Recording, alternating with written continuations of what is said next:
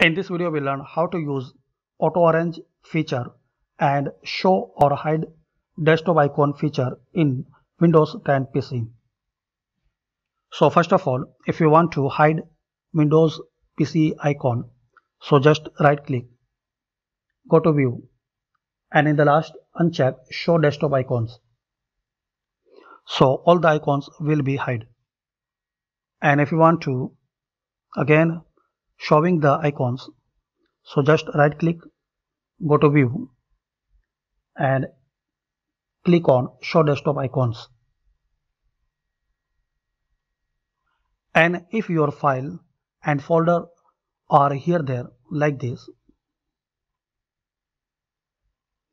and if you want to auto arrange, so click right button of your mouse, go to view, and just click on auto arrange icons. So by this easy method you learn today how to use auto arrange feature in Windows 10 PC and also how to hide and show Windows icon.